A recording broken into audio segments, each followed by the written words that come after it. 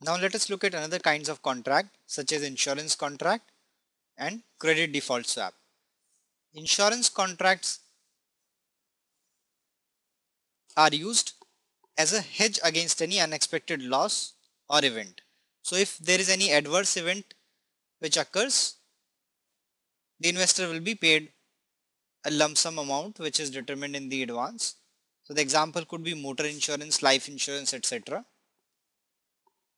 Similarly, the credit default swap is also a kind of insurance which makes payment to the buyer if the issuer is unable to pay the interest or the principal of the bond. So in those cases, he is paid back a fixed amount.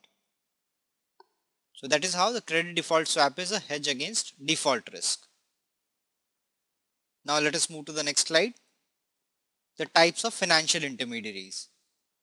As we already know that financial intermediaries are the medium of communication between buyers and sellers in the financial system. So they basically connect the people who can provide capital and the people who can use the capital provided. So or in other words, we can say buyers and sellers, intermediaries are the medium of communication between the two. So first kind of financial intermediaries are brokers. So brokers generally do not take their own positions. They simply execute the trades on behalf of their clients in a cost effective manner. Then there are block brokers.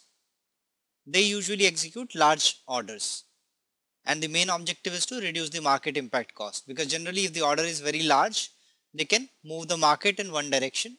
So the cost of the purchase or sale will rise. That is why the block brokers are used. So they discreetly send the order so that the market impact cost is minimum and the market does not move the adverse direction. Now third kind of financial intermediaries are investment banks. So they help their clients to raise capital by issuing either shares or bonds. They also help in acquisition of other companies. So if a large investor or private equity fund or a large company has excess cash and they want to buy stakes in a company, they can use the services of investment bank. Or if a company needs capital through shares or bonds, then also they can take help of investment banks. Then we have exchanges where the shares, options, bonds and other instruments are traded. So they are basically bringing the buyers and sellers together and they have to follow the regulations decided by the exchange. Then we have alternative trading system, which is a non-exchange trading platform where the buyers and sellers are meeting each other, but there are no regulations like an exchange. For example, the electronic communication network is an alternative trading system. Let us look at a few more financial intermediaries. Dealers. We know that the brokers execute the orders for their clients. They do not take their own position, but dealers buy and sell and they keep their own inventory. So if an investor wants to buy, he can go to the dealer, or if he or she wants to sell, they can approach the dealer and get the trade done. So basically dealers are providing liquidity to the market and they make profit from the spread. So if somebody wants to buy, he has to buy at ask price, and somebody wants to sell, he has to sell at the bid price. For example, a dealer will quote a price as 100, 100.5. So this is bid, this is offer or ask. If an investor wants to buy, he has to buy at 100.5, and if somebody wants to sell, he has to sell at 100. So 0.5 will be the gain of the dealer, that is bid ask spread. So that is how they make profit in return of providing liquidity to the market. Then we can have broker dealers, the intermediaries who are playing both the roles. So they also keep inventory with them, but they execute the trades also on behalf of their clients. But it would create an adverse situation because there are two objectives which are conflicting here. A broker would want the client to get the best execution price, whereas the dealer wants to maximize his own profit which he is getting from the trade. So these two objectives will clash with each other. There has to be a balance. Then we have one specific kind of dealers, primary dealer. who are dealing with the central bank. When a central bank wants to buy or sell government securities in order to increase or decrease the liquidity in the market, they use primary dealers. Then we have securitization. Then we have securitizers. These intermediaries create a pool of securities and the small interest in the pool is sold to a small investor. So it creates not only liquidity but also generates return, which is not possible if an individual investor is investing in that security. So assets which are securitized could be mortgages, car loans, credit card payments, bank loans, etc. So the payments which is expected from these instruments is transferred to a pool. From that an investor is given return. So thus the securitization is helping an investor to generate return from these kind of products. And the primary benefit of the securitization is decreasing the funding cost for the asset in the pool. So one form could be a special purpose vehicle which has been separated from the balance sheet of the company. So because of the securitization, the cost of borrowing for that company is reduced, and since it has been removed from the balance sheet, the risk that could have arisen from the default has been transferred to SPV. That risk has been reduced for the company. Let us look at a few more intermediaries. The depository institutions. So this may include banks or credit unions, etc. So they pay an interest on the deposit and provide certain services, for example checking account, etc. In addition to that, they also help in evaluation of credit quality and management of risk for a portfolio. Then as we already seen, there are insurance companies who are just a hedge against an adverse event. So they also play a role of intermediary who provide risk reduction to the insured, and in return they get the premium for doing this service. So that is how they are giving protection to the investors against a risk or unforeseen event which is already present in the insurance. But for insurance companies there are certain risks. First is moral hazard. This problem arises, as we know, when one person or an asset is insured, then the person may take more risk because he has already transferred that risk to a insurance company. For example, if an house is insured, then the house owner may not be very careful about the safety of the house because the risk has been transferred to the insurance company. The second problem is the adverse selection.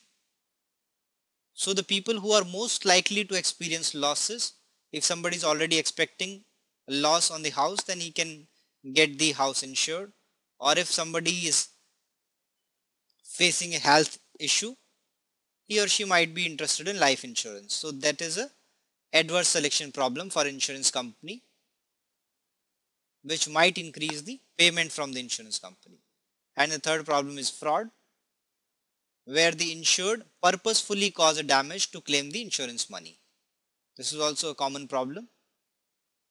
Another kind of intermediaries are arbitrageurs.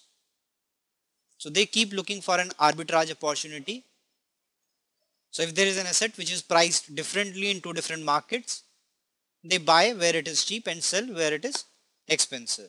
So this buying and selling gives them an arbitrage profit. And to the market, they are providing liquidity. Let us move to the next slide. Clearing houses. This is another important financial intermediary which acts as a medium between buyers and sellers in financial market, and they could provide these services. First is escrow services. So they can open an escrow account where the two parties may agree on the condition of payments to one party under certain circumstances. So that is already communicated to both the parties and the clearing house. Then there could be a service of guarantees. on any contract completion, or there could be an assurance that margin traders have adequate capital. So the clearing house can give that assurance that in case the margin falls, it will be given to the clearing house and it takes the responsibility of the successful execution of the trade and the payment. Then they can provide limits on the aggregate net orders, the quantity of the members, since they have information about the capacity of the trader or member. So that is how the clearing house limit the counterparty risk. Since they are giving the assurance that both party are liquid enough, they will be able to provide the payment in case of an adverse movement. So they are limiting the counterparty risk. Then we have custodians, which help in safeguarding the financial asset and preventing any loss due to any fraud. Now let us move to the next topic, which is the position which an investor can take. They could be of two kinds, long position or short position. So when a person owns or holds a security and he is gaining because the price will rise, so that is called a long position. For example, if a person has bought an asset, now if the price of the asset moves up, the person will gain. If it comes down, he will make a loss. So that is a long position. Similarly, if the person has bought a call option, the price of call option will increase when the price of underlying increase. We know that call price is directly proportional to underlying asset. So if you have bought the call option, you have a long position. Similarly, if you have sold put option, again we know the price of put option is inversely proportional to the price of underlying. So if somebody has sold put option, he will gain from a rise in the price of the underlying. That is why it is also a long position. So buy call, long call or short put is a long position. The opposite of that will be a short position, where the person will gain when the asset's price will fall. So opposite will be short call, selling a call option, long put or purchase of a put option. That is called short position. We know that the hedgers use derivatives for the protection against any adverse movement. So they could use futures or they could use options when they want to protect themselves from an adverse price movement in the underlying cash commodity. So they could be farmers, they could be businesses, or they could be individuals. For example, if a farmer has a product which he wants to sell 2-3 years down the line, he has a risk if the price falls, he has to sell at a lower price. So to avoid that, he wants to hedge his position. So he buys a future contract. Sorry, the farmer has to sell the future contract because in future he wants to sell the product. If it is a company which wants to buy a raw material from the farmer, they have to buy the future contract. So farmer will be short future and the company who is buying raw material from the farmer will be long future. So they have a predetermined price, predetermined time that will hedge against any adverse movement. So farmer will be hedged against downward movement of price and the buyer is hedged against upward movement of the price. So that is high. It is protection against higher price or lower price. And as we know that cash and future prices tend to move in tandem, the futures position will be profit if the price will rise. That will offset to cash losses on the produce. So the position remains hedged. So let us say the farmer wants to sell at $100 per kg certain produce. Okay. But he is afraid that current price may fall below it. So he gets into a future contract that say 3 months down the line, I would like to sell my produce at this price. And there is a dealer or buyer of the produce who wants to buy at $100 per kg, but he is afraid that the price may rise beyond that. So he gets into a future contract with the farmer. So now if after 3 months the spot price or the current market price becomes say $120, right? So then the farmer has to sell the product at $100 itself. So buyer is hedged against upward movement, and if the price becomes say $80 per kg, now the buyer has to buy from the farmer at 100 rupees dollar per kg itself. So the farmer is protected against any downward movement. So that is how hedging works in the favor. Now let us look at a few other positions. Short sales. So this is the case when an investor believes that price of an asset is going to fall, but he does not own the asset. So he short sells, he borrows the asset and sells in the market, and later when the price actually fall, he can buy the product from the market and return it to the lender. So these are the steps which are involved in short sales. First, an investor borrows the stock which he is going to short and deposit the cash as collateral to the broker. So he does not need to pay the whole amount for borrowing the stock. He can just pay certain collateral, certain cash. Then the stock which he has borrowed is sold at that price. Since he believes that price is going to fall, he is selling at that price and expecting that he will be able to buy at a lower price.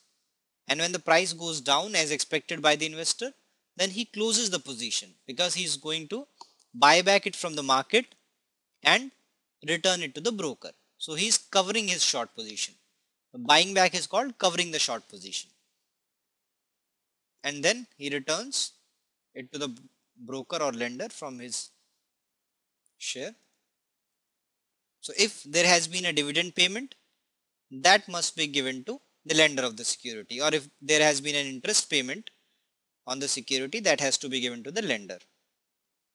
So the interest earned on the collateral which has been deposited by the short seller, that will be given by the broker to the short seller. So if there has been an interest which has been earned on the collateral, that will be given to the short seller, and if there has been any interest or dividend on the security, that will be given to the lender. So in simple words, the rule will be buy low, sell high. So in starting, the person will sell at high price, and to close or cover the position, he has to buy at low. Only then he will be able to make profit. Now let us look at the next topic, which is leveraged position. We know leverage is investing more than the available money with the investor. Suppose the investor has only $20, but he wants to invest in a asset of $100 and wants to gain if the price moves up. So in that case,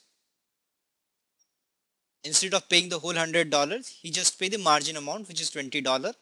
And if it goes say $5 up, which is $105, so this $5 is given to the investor.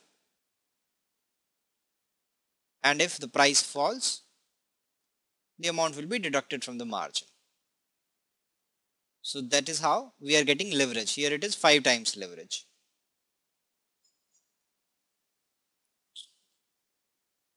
So this margin money can be borrowed from a broker. So margin is basically borrowed money taken from the broker that is used to purchase stocks. It is known as buying on margin. So this is margin loan, which is borrowed fund which is taken to buy a security.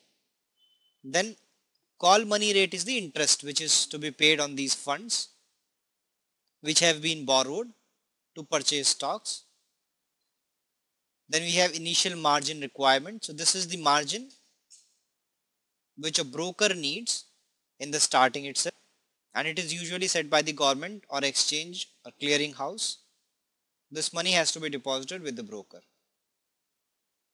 And finally, because of this margin payment, we have a situation of financial leverage where the investor is able to invest in n times more than the amount he already has. So this creates additional risk and additional return. That is why it is called financial leverage. So we can calculate the leverage ratio. So leverage ratio of a margin investment will be the value of the asset and value of equity position. So this is the position of the investor. Like the example which we have taken, the value of asset was $100 and the value of equity position, the stake of the investor was just $20. So it was 5 times financial leverage. Now we already seen the definition of initial margin, the amount which has to be paid in starting itself to the broker. Then we have maintenance margin. So we know if the price falls or if it moves in adverse direction to the position of the investor, then margin has to be filled. Let us take the same example. If the investor has paid only $20 to the broker and the price of the asset falls, say from $100 to $90, now the risk has increased because the investor has paid only $20 to the broker. And if it falls further, say suddenly it falls to $75, the investor has invested only $20, but his loss has reached $25. So there's a default problem arises. To avoid that, they keep a maintenance margin. So if the price falls, they give a margin call to the investor and it has to be refilled. So this is the minimum amount which is to be required in the account. So it covers for the loss if it happens. It covers the loan taken by the value of the asset. So in case the movement is adverse, it will cover for the risk. So the margin call has to be made when the price is moving in adverse direction. So this is the amount of equity in the margin when it falls below the maintenance margin. Then it will get a margin call so that it has to be brought back to the maintenance margin level. And it can be calculated as the margin call price would be the price in the starting, in this case it was $100, then initial margin which was $20 in this case, then maintenance margin. So which has to be decided in the starting itself. Now to understand it better, let us take a numerical example.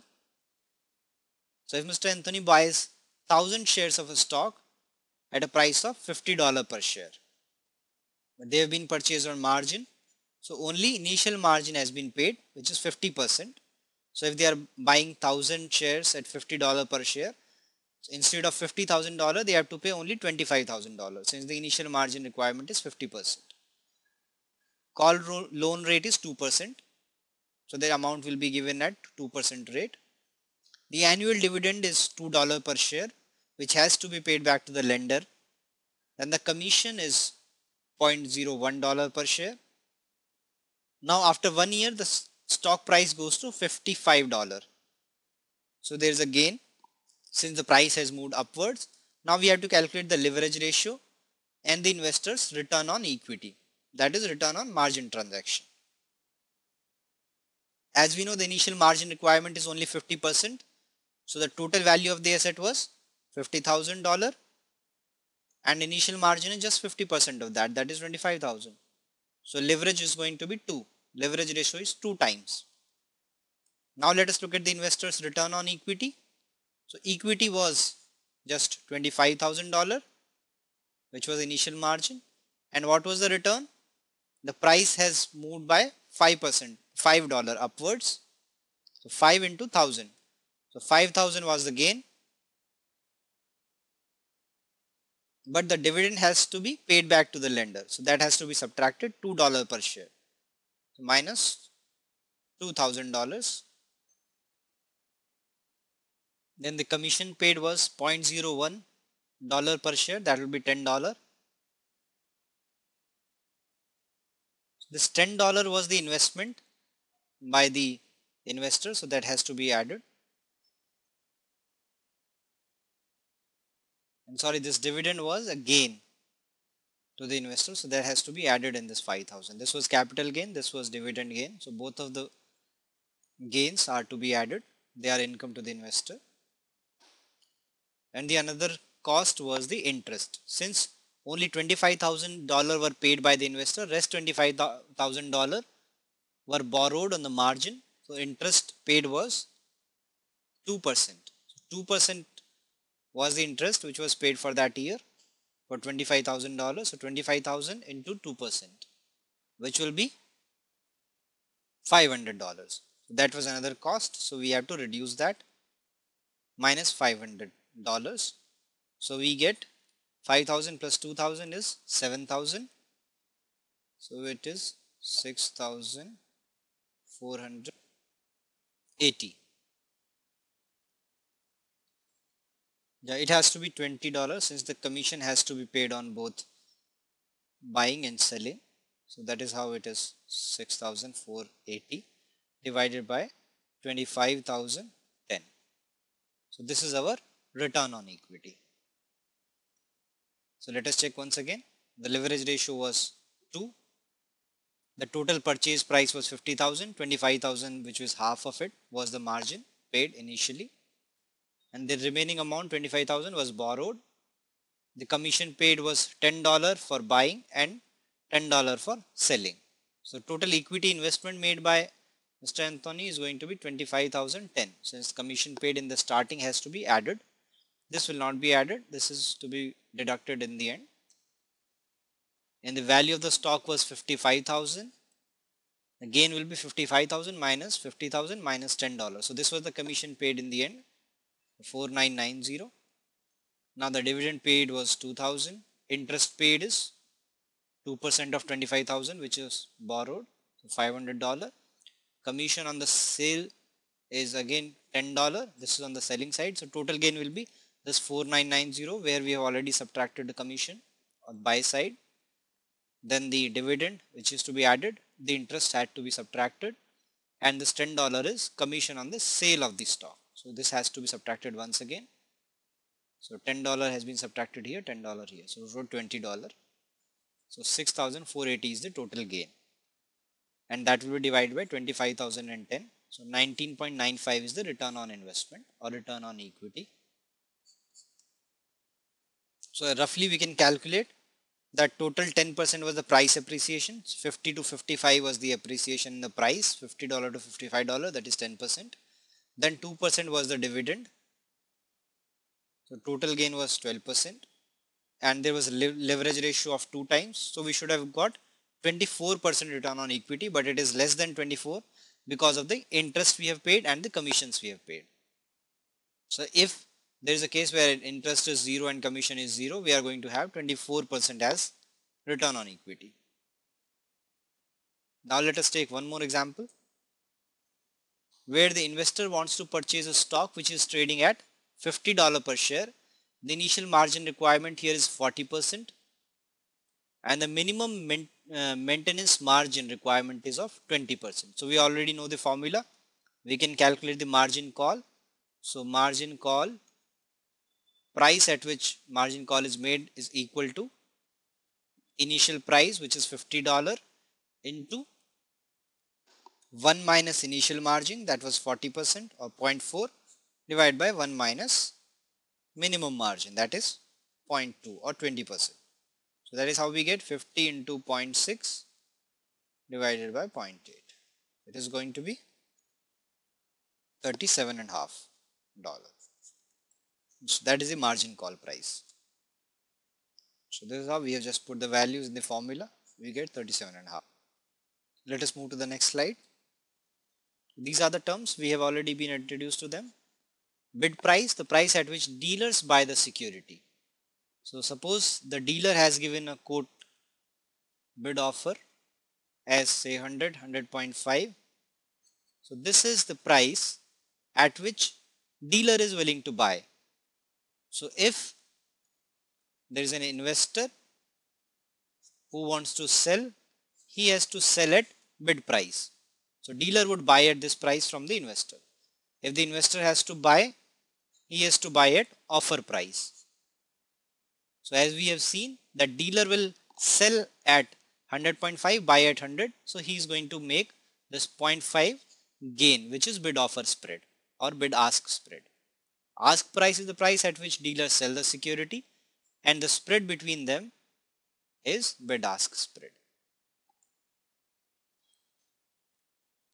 Now when we send an order, there could be 3 types of instructions related to the order. The first is execution instruction. So which is how to trade, whether the order should get executed at the market price or whether the order should be executed at a limit price. That is, if we are buying, we should buy at max a certain price, or if we are selling, we put a limit that we cannot sell below a point. So it could be market order or limit order. So that is related to the execution of the instruction. The other type is validity of the instruction. So the order could be good till day. So it can stay in the market for the whole day, or it could be immediate or cancel, where if the price which is mentioned in the order is not achieved in the market, then it will immediately cancel the order. So this is validity instruction. And third is clearing instruction. So this is the instruction in the order about the settlement of the order. For example, if it is a long trade that the investor bought in the starting and sold in the end, or it could be a sale order where the investor already had the asset, he wants to sell at certain price, or it could be short sale where the investor does not have the security, he wants to sell by borrowing it and he can buy it later and return the security. That is the clearing instruction in the order. Now let us look at these kind of instructions in detail. First, execution instructions. So the order could be a market order where whatever best price is available in the market, the order will get executed. So the price is not given in the order. Whatever is the best price available, the order will get executed at that. Then we have limit order, in which we are describing a minimum price on the sell order or maximum price on the buy order. Suppose we sell a buy order and it is a limit order, we mention the price, say $10. So this is the price which we are willing to pay to buy a stock at max. So if the stock is available in the market at say $9, the order will get immediately executed at $9. Suppose it is available at $10.5, the order will not get executed. It will wait till it falls below $10. So that is our limit price for buying. Similarly, if we want to sell, suppose we do not want to sell below $12. So if the price in the market is say $11, the order will wait. It will not get executed. As soon as it touches $12, the order will get executed. Then we can have standing limit order. So limit order that are waiting in line to be executed, which are called standing limit order. Then we can have all or nothing order, in which if the whole quantity is filled, suppose we wanted to buy at $10 limit price 100 shares, but in the market suppose 50 shares are available at $10 and then 50 shares are available at $11. So in case of all or nothing order, the order will not get executed. Since we are not getting full 100 quantity filled at $10 price, the order will remain completely unfilled, since it is all or nothing. Then we can have hidden order, in which an investor wants to trade large order, but he does not want to reveal the order to the market in order to reduce the market impact cost. So these are hidden order. Now let us look at the validity of the order. So we can have day order, which will expire at the end of the day. If they are not filled throughout the day, at the end of the day trade, they will expire. Then there are trade which are good till cancelled, so they will remain until they are filled or cancelled. Then we have immediate or cancel. So as soon as the order reaches the market, if they do not get the right price, they are immediately cancelled. Either they are filled immediately or cancelled immediately. They are also called fill or kill orders. Then there are good on close orders, which are filled at the end of trading day. So whatever is the price at the end of trading day, they are executed at that price. Then we have stop loss order. So they are used to protect profit and limit losses. For example, if an investor is purchasing a stock for $60 and he wants to sell out the position if it falls to $51. So he doesn't want a loss more than $9. He can put a stop sell order at 51. So the order will get executed if it is reaching the price of $51 or below. So as soon as it touches this, the order get executed and the security is sold. So it is stop loss order. Similarly, we can have stop buy order, which is placed above the current market price. So there could be two situations under which investor may want stop buy order. When the investor has a short sell his stocks, so if it moves above certain price, then order will get executed since the investor wants to minimize his losses. Another case could be when he is waiting for the trend to change and he is confident about the valuation, but still he wants to see the market movement, so where it is moving. So even in that case, the investor will buy at a price above certain order. So it is stop buy order. So if it moves say above $10, you buy that. Now let us move to the third type, which is clearing instruction. So the trader is instructing in the order how to clear and settle a trade. So for example, if it is a sell order, the clearing instruction is whether it is a short sale or long sale. If it is a long sale, that indicates that the investor already had the security which he wants to sell. The short sale, that he is going to buy back later. Short sale is where the broker is confirming that security can be borrowed because it's a short sale, and in the long sale the broker must confirm that the security can be delivered, that the investor already had the security and it can be delivered. So it will be a long sale.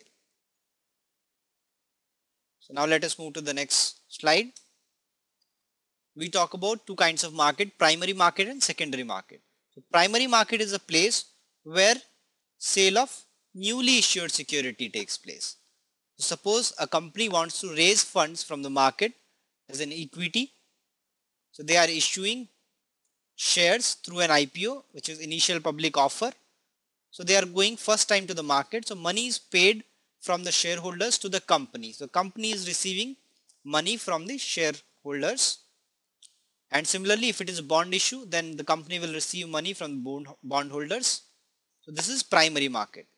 And there could be secondary market where the securities are being traded among the investors. So the company is not gaining or losing any cash, but there are different traders who are buying or selling securities. So it is not making any difference to the company directly.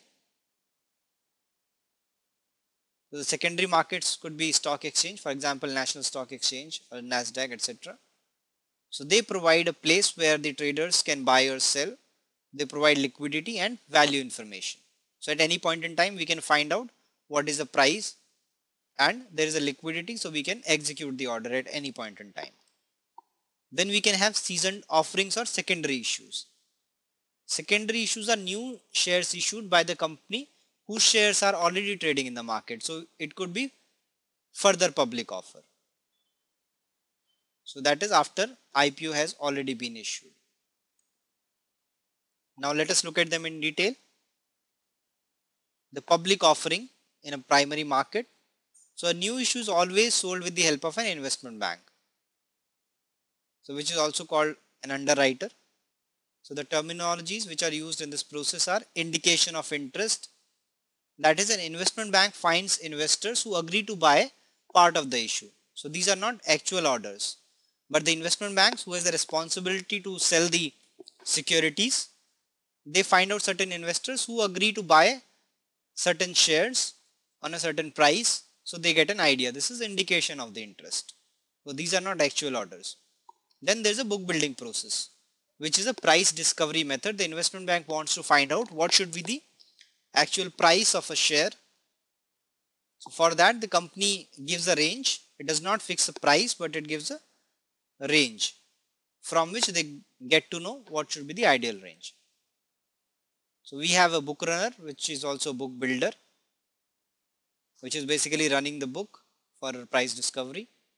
Then we have accelerated book building. which occurs when the securities are to be issued very quickly. Then we have underwritten offering, in which an investment bank helps a company with a security issuance where an underwritten offering is given, under which the investment bank says that he agrees to buy the entire issue at a certain price which is already agreed upon if the issue is undersubscribed. So if the investors are not showing interest, they are not buying the shares, then the investment bank promises to buy the unsold portion. So this is the underwriting. The second mechanism is best efforts mechanism, in which the investment bank will help in selling out the issue, but it will not purchase it. It will give its best effort, but if the issue is undersubscribed, then the investment bank is not obligated to buy the unsold portion, which is different from the underwriting. So the commissions for the both will differ because of these conditions. Now let us look at another mechanism in primary market, which could be private placement. We have seen in the public offering, the shares or bonds are issued to the public, but there could be private placement where the securities are sold to certain qualified investors. So these private placements do not require any disclosure as compared to the public placements. Then we can have shelf registration, where the securities are issued over time as and when the company needs cash and when the markets are favorable, when they are getting good pricing. So this is called shelf registration. Then we can have dividend reinvestment plan, where the shareholders use the dividend to buy new shares. So dividends are issued by the company, but they are used by the investors to buy new shares. So dividends are reinvested in the company. Then we can have rights offering, in which the existing shareholders are given the right to buy new shares at discount. That company wants to raise further capital, but if the company wants to give certain profit to the existing shareholder, they gives them right to buy new shares at a discount price. So this is rights offering. So now let us look at the next topic, which is kinds of market. Broadly, we have code driven, order driven market and brokered market. So let us look at the code driven market first. For example, the call market. So these are the markets where stocks are only traded at specific time intervals. So trading does not happen at all time. So there are market buyers and sellers who are going to determine the price, but the execution is going to happen only a certain fixed intervals. For example, every 1 hour the trade will happen where all the orders of buyers and sellers will match. So this is called call markets. Then we have continuous market, where the trade can occur anytime when the market is open. So orders are being sent by both buyers and sellers and matching keeps happening. So price could be set by the way of auction or the dealer's bid ask spread. So it could be of either type, but it is a continuous market where trade can occur at any point in time. In code driven market, the price is determined by bid ask spread of the market makers. So these market makers or dealers, they give bid ask spread. So there is a guarantee of execution of order. So they give you bid ask spread, say 100, 100.5.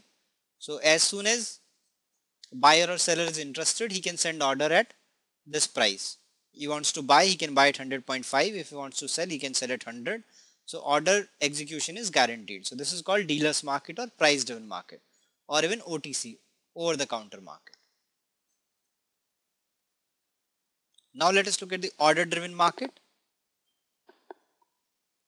where the orders of both buyers and sellers are shown, showing the price at which they are willing to buy or sell a stock and the quantity at which they are willing to buy and sell.